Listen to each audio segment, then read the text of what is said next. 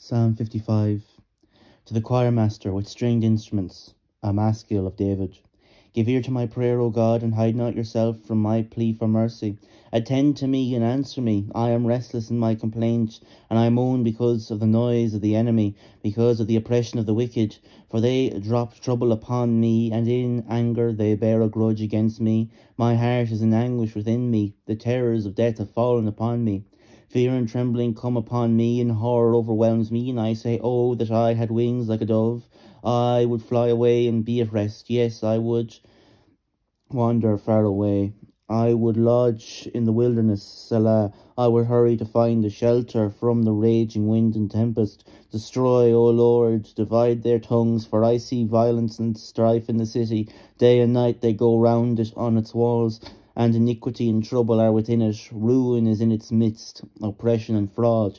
Do not depart from its marketplace.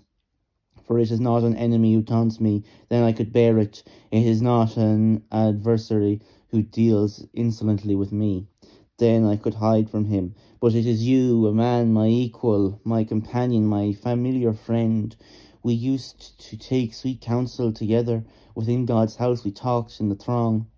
Let death steal over them, let them go down to Sheol alive, for evil is in their dwelling place and in their heart. But I call to God, and the Lord will save me. Evening and morning and at noon I utter my complaint and moan, and he hears my voice.